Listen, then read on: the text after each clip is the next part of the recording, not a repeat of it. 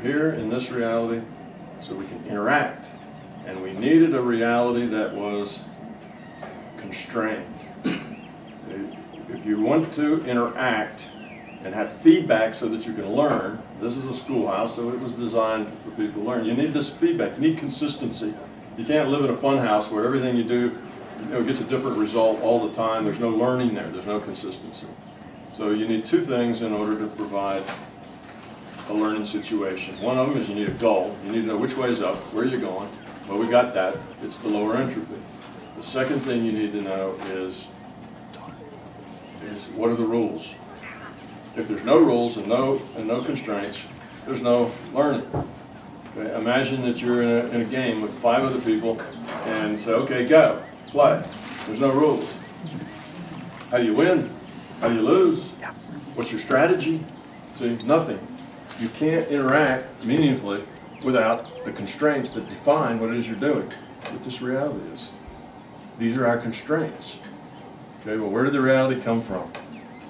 You know, in the virtual reality games, some programmer has to sit down and plant every blade of grass where the grass looks like a big green rug, or they have to plant every tree and every mountain and every bird, and everything has to be designed, right? By some programmer has to put that stuff there. This is not that way. That's simple enough that you can do that. This reality evolved. It's a simulation.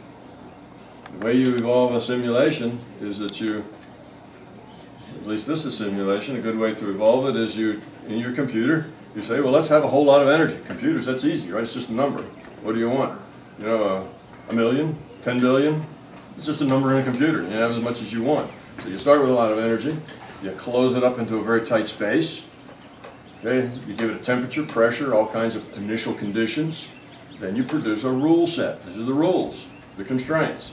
You say, okay, here's the rule set. Here's how this stuff interacts with each other. Then you press the start button, and what does it do? It starts to evolve. This is the big digital bang. It starts to expand, right? And as it expands, it cools. As it cools, you know, gravity pulls the things together. Well, gravity's part of the rule set. Pulls the things together. You know, pretty soon you get galaxies, then you have planets, and you have suns, and you have little cells, a couple of amino acids having to bump into each other, that sort of thing. So now you have this. It's all on the computer, right? This is just a virtual reality game. Big digital bang. But now you have, what you've done is you've evolved the constraints for the individuated unit of consciousness like us to play in. See, when you go play World of Warcraft or The Sims or some virtual reality game, you can't just do anything. You have to do by the constraints in the game, right? You have to play by the rules. Otherwise, the game wouldn't be fun. The constraints are what gives you the strategy. So, same here. So this evolved big digital bang then, that's the evolution that creates the pattern that we play in. Okay, so what are brains? Brains are the constraints. There's a constraint that we have in how we can interact. It represents the constraint. It constrains us based on the rule set, because it's the rule set that produced the virtual brain. See, it was because of the rule set that we evolved here. We ended up with bodies with brains that could do certain things. So if we damage this brain, right, something happens, we get a tumor or some other kind of thing happens, it increases our constraints. We no longer can do things that we couldn't, that we could do before. Okay? So now our function is limited. Just like in your World of Warcraft guy, when he gets shot or something, his hit points go down, or other things that make him less capable. He has more constraints now. Before he could run fast. Now he has to walk because he lost his something spell or whatever. So he's got more constraints. Same thing. Virtual bodies. Everything you see here is virtual. The only thing that's fundamental is consciousness. That's the only thing that's fundamental. Everything else is virtual. You know, this is a thumbnail sketch. I've gone like lightning across this. But then what about other reality systems? Yes, there's other reality systems. Yes, there's other virtual realities. Your dream reality is another virtual reality that you partake in all the time. Just a different rule set. Okay, the time that we have here is a local time. Each reality has its own time. What's the local time? Well, if you're in a virtual reality, I don't know how many of you do programming and how many of you actually do simulations, but simulations have, if they're dynamic simulations, they have an outer loop. The outer loop is the delta t. It's the increment of time. Every cycle, you increase delta t by 1 unit. So delta t is a microsecond. And you calculate everything, then you increase it by 1 more microsecond. You calculate everything again. And so if you're simulating something moving, you get it here, the next microsecond it's here, the next microsecond is here, and so on to where you get this motion. Now if the delta t is small enough, this motion looks very smooth. If it's not small, boom, boom, boom, you get this sort of thing. Well, the delta t in our reality is about 10 to the minus 44 seconds. Very, very small. I mean, very, very small. That's nanoseconds. We can barely measure a nanosecond. It's 5 orders of magnitude smaller than anything that we really can get a handle on. So it looks real smooth to us. Time, a lot of people are confused about time. Time is fundamental to consciousness. Without time, there is no change. If you can have a before and after, which means if growth is possible, change is possible, you have to have time. Otherwise, you can't have a before and after. See, that defines time. So time is fundamental. Without time, there is no change. Without change, there's nothing. There's no point, there's no purpose, there's no growth, there's no goal. There's nothing. Up in the science end of this, I like the science end of it. I'm a scientist, but you have to think there's a bigger picture here. It's not just all about the science. It's all about existence and what we're here for. It's about love. It's about growing up, understanding your purpose, all that sort of stuff. Yeah, and it is amazing because we are all one thing. And you can get around, you are consciousness, so you can get around in a larger conscious system. It's yours to get around in, your consciousness. This is all just virtual. Now see, I start sounding like, Lao Tzu or the Buddha, right? They're telling you the same thing. This is all just, mana, it doesn't, it's not real. We're all one, love, compassion, it's very Eastern metaphysical. But this theory then supports all that. But it also derives some physics that physicists can't derive today. It comes up with some good answers, and then answers all the mail about those reverse causality and changing random number generators and all of this, which has been done over and over again in very careful scientific protocols. It's science that just confuses people because they just don't understand it.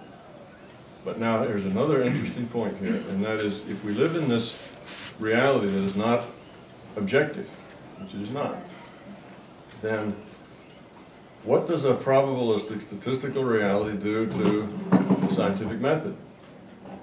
The scientific method is really a big deal in science, right? I mean, that's what we live by. Scientific method is what separates, the junk from the good stuff. Well, the scientific method has an underlying assumption, and that is that reality is objective. If reality isn't objective, scientific method isn't worth a damn, right? Because the scientific method says that anybody can do the same experiment anytime, anywhere, and get the same answer. It's not true. What happens to Dr. Tiller? Somebody goes in and says, "Okay, we'll see if you're, if you're kidding or lying or something. Here's my bottle of water. No, same pH. You must be a fraud." See, I can't do it. If I can't do it the same as you, then it's not objective. It must be a fraud. Well, it's not the way it works, you see. Or let's say they get the guy who did it before, but at the same time, there's a lot of other people around him that think the whole idea is ridiculous and it's not going to work. Okay, so now you have this guy's intent trying to modify reality, and you have a bunch of other people's intent trying to make it come out objective. Because that's what they want to see, that's their intent. So it's not the same experiment anymore. It's not just anytime anybody can do this. And then we say, that stuff's all crazy because it's not repeatable, people can't do it. Well, of course not, because our reality is not objective. It's not going to be that way. Our reality is probabilistic and statistical. We all agree that there's a table here in a house and everything, but every one of us has a different perspective as we're sitting around. All of us live in our own personal reality, and there's a couple of reasons why. One is your reality, okay, you get the data, but remember, you interpret it. You interpret that data, and everybody interprets it differently. We all see things with our own spin. And how do we interpret it? We interpret it based on our own experience base. Because if it's outside of our experience base, we can't interpret it. Doesn't mean anything to us. It's meaningless. So we take everything and interpret it into metaphor. Metaphors for us. Metaphors that mean something to us. Language is just metaphor. Symbols and metaphors. That's all we deal in. And they're all personal. Consciousness is personal. See, consciousness is not objective. Consciousness is personal. Your reality is personal. And you modify reality with your intent. That's personal. All this is part of the feedback. See, the system's designed for you to grow up, for you to, you know, increase your quality of your consciousness or grow spiritually. So that's why you have this feedback system. What you intend is what you get. Deal with it. You know, you're a miserable person. You're not nice. You're rude to people. What do you get back? You get a lot of crap back, right? Deal with it. You created it. See, that's feedback. That's a schoolhouse. You know, you have a lot of love. You got a lot of caring. You're really nice. You're helpful to everybody. What do you get back? You get a lot of sweetness back because people really like you. Because you're easy to like. Because you're a very helpful, sincere person. So it's feedback, like any good schoolhouse. A question, Tom. Yeah. Of the fundamental forces, gravity, electromagnetism, strong and weak nuclear, would you say that everything here is a manifestation of energy, and that perhaps what keeps this glass as a glass while it's needed is a fifth force, consciousness? Well, you're half right there, Jack. When we talk about metaphor and interpreting things, you have to realize that everything is just consciousness. It's all data. Okay, so that means things like energy. It's just a metaphor. There's no such thing as energy. Light. It's just a metaphor. No such thing as light. It's just data. Okay? It's our metaphor for something. Energy is our metaphor for something that makes a difference. You know, if something can change something, that's energy. If it absolutely can incur no change, then there's no energy to it. That's our metaphor for something to change something. Energy. I'm going to send you energy. You know, you're ill or something, or I dislike you, so I'm going to send you a lot of energy. There's no such thing as energy. I'm using my intent so that your future will be better. That's energy, but because I'm affecting you, we call it energy. That's our metaphor. Okay, I'm healing now, so I take this light beam, and I've looked at your physical energy body, and I see that there's this black spot in it that isn't healthy. So I take this light beam and I burn that black spot away to where it's nice and healthy and bright light. There's no such thing as light. That light beam is just a metaphor. What makes you healthier is my intent to heal you, make you better. See, it's all intent. The Hindus have chakras, right? They have the 7 chakras from the root chakra up to the crown chakra. These are all metaphors. There's nothing fundamental about chakra. Just like there's nothing fundamental about energy or light. So yes, that glass is there because it's part of our virtual reality game. It's just data. We interpret it. We get data that we interpret as that glass. That's it. So it's not that there are these other forces and there's this fifth force that's consciousness that makes the other forces work. The other forces are all just virtual. Just virtual. All there is consciousness. And that glass only exists because it's part of our multiplayer virtual reality game. We all get the data, not because our eyes are getting light from the glass. We get the data from consciousness. We interpret it as that.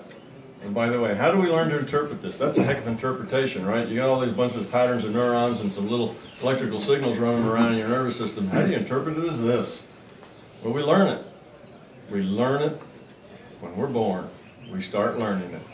We're lying there in that crib, and we grab hold of that foot and pull it up. We don't even know that's our foot. It's just something we grab up there and we stick it in our mouth, right? We suck on that tub. We don't know whose foot it is. We don't know where it came from. It just showed up. It sure does feel good, you know? And we learn what it is. We learn that that hand up there, you know, belongs to us and we can actually control it eventually. In the beginning, we can't control it. And we don't even know it's ours. So we experience and then we interpret the experience. So through that experience, we build up algorithms, if you want to call them that tell us how to interpret the data. So babies, children, as they grow up, they're learning how to interpret these electrical signals, these little pieces of digital data into our reality. And if we didn't teach them, they wouldn't have the same reality we have.